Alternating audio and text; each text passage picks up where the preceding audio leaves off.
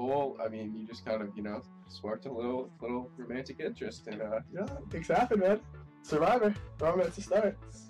So romance and blossom. So it's funny. Yeah, that's the word. Okay, well, Chris has been like kind of hitting on me, but I don't really know what's going on.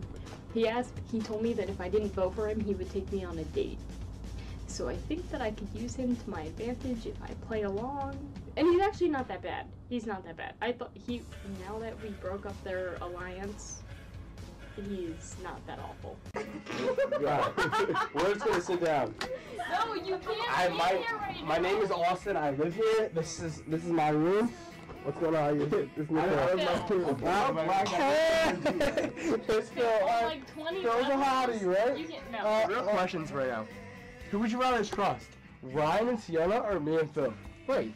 I don't know. Can I explain? Alright, I mean, we have nothing to hide, clearly. I've known Ryan a lot longer than I've known either of you, and you seen guys this, are sneaky. How are we sneaky? We've been completely honest the entire game. Have you? Yes. You tried to vote me out. I tried to get everyone not to vote for you. I'm smarter than you are. Whoa, that's cold. Alright, I see where this relationship lies. I understand where you are. She doesn't want to lie with us. She's out of us. I never said that. She blatantly just said she doesn't want to have an alliance with us. It's cool.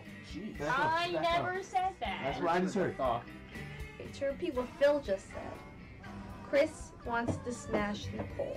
I don't want to talk about that. That's weird. Piss off! Go to your room. If you go to your room right now, then we'll come hang out with you guys later.